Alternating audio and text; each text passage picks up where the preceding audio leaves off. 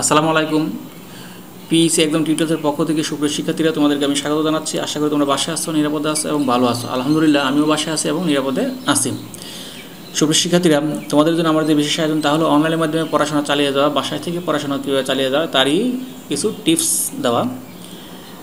তারই প্রেক্ষিতে আমি আজকে তোমাদের জন্য যে বিষয়গুলো নিয়ে আলোচনা করছি বা করব তা হলো ডিগ্রি চেঞ্জ করবো আমরা কীভাবে করবো এবং অতি সহজে কীভাবে করতে পারি সেই রুলসগুলো আমরা জানবো।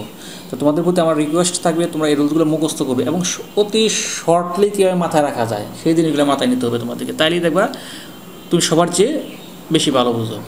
তাহলে চলো আমরা কী কৌশল আছে যা জানলে আমরা দ্রুত নিখুঁতভাবে ডিগ্রি করতে পারবো এবং ডিগ্রি খুব সহজ এবং খুব কম নিয়ম। আজকে আমরা যে নিয়ম নিয়ে কাজ করবো বা রুলস নিয়ে কাজ করবো তা হলো সুপারলেটিভ ডিগ্রিকে আমরা পজিটিভ ডিগ্রিতে রূপান্তর করবো। আমরা ইতিমধ্যে বা গত ভিডিওতে আমরা জেনেছি ডিগ্রি 3 প্রকার: পজিটিভ, কম্পারেটিভ অ্যান্ড সুপারলেটিভ, এবং উদাহরণও দিয়েছিলাম যে কীভাবে হয়।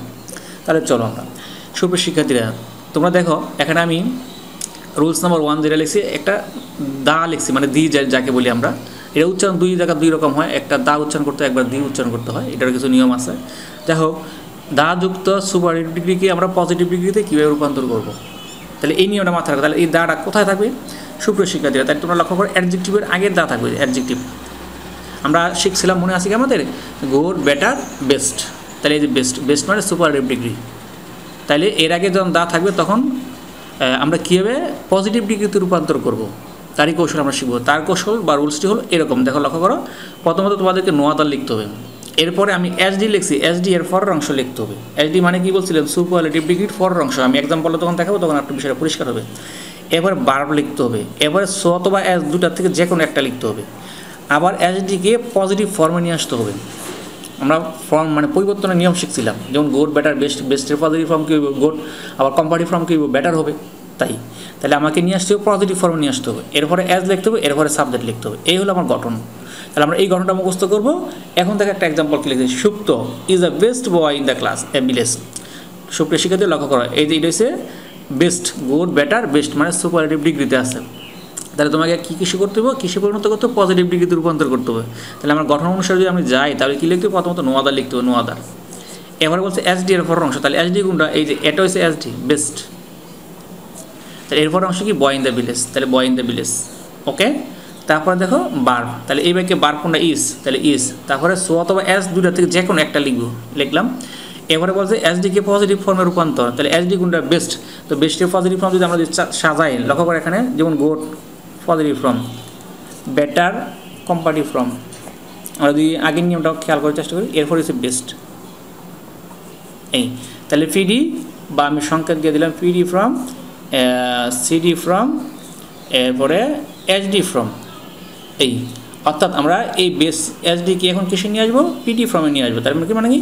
গুড লিখতে হবে। আবার যদি সিডি ফর্মের কথা বলা হয় তাহলে কি লিখতে হবে? বেটার লিখতে হবে। এটা হচ্ছে নিয়ম। ওকে। তাহলে অ্যান্সার হয়ে গেল। তাহলে দেখো কি হচ্ছে, no other boy in the village is so অথবা অ্যাজ গুড অ্যাজ সুপ্ত। আচ্ছা, এখানে একটা নোট আছে সুপ্রিয় শিক্ষার্থীরা, লক্ষ্য করো। অর্থাৎ সুপারলেটিভ ডিগ্রি অফ অল অথবা অফ এনি থাকলে উঠে যায়।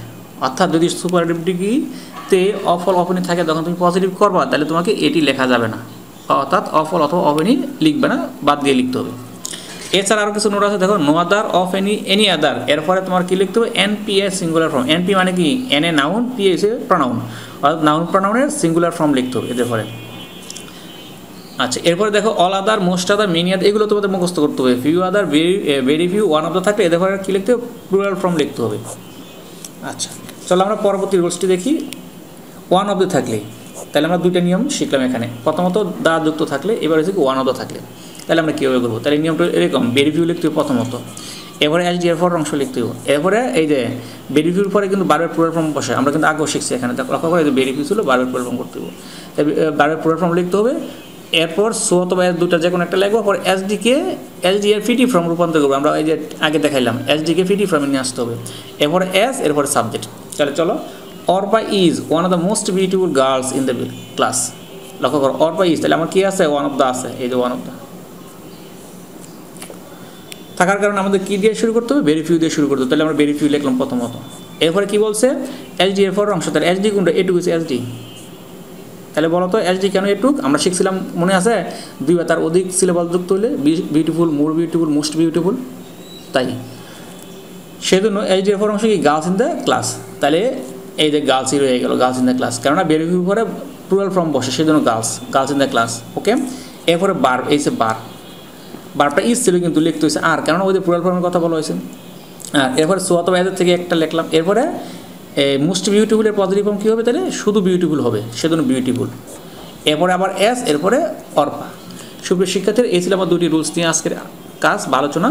তবে তোমরা যদি একটু গভীর বা ডিপলি বা মনোযোগ সহকারে পড়ে থাকো তাহলে তোমরা ভাববা, এই যে দেখো আমি একটা নিচে একটা নোট দিচ্ছি, পিডি ইন্টু এসডি, তার মানে কি, অর্থাৎ পজিটিভ ডিগ্রিকে সুপারটিভ ডিগ্রি করা যাবে, উল্টাইলে হয়ে যাবে। আমি একটু ক্লু দিয়ে দিই, পরবর্তীতে হয়তো তোমরা যদি না বুঝো আমরা বুঝাই দেবো।